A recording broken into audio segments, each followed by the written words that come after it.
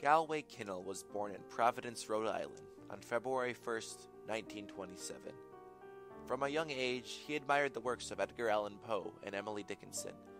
He liked the fact that those authors led solitary lives, as Kinnell was an introverted person.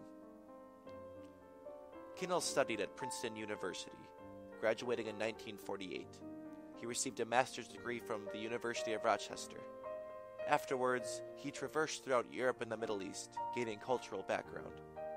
During the 1960s, he was a member of the Congress of Racial Equality and actively protested the Vietnam War. He took part in the Writers and Editors War tax protest, refusing to pay taxes until the U.S. withdrew from Vietnam.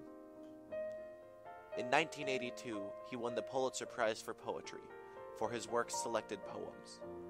He split the National Book Award for Poetry with Charles Wright the same year. From 1989 to 1993, Kinnell was the Poet Laureate for Vermont. Kinnell was the Eric Marie Remarque Professor of Creative Writing at New York University and a Chancellor of the American Academy of Poets. In 2001, Kinnell retired. He currently resides in Vermont.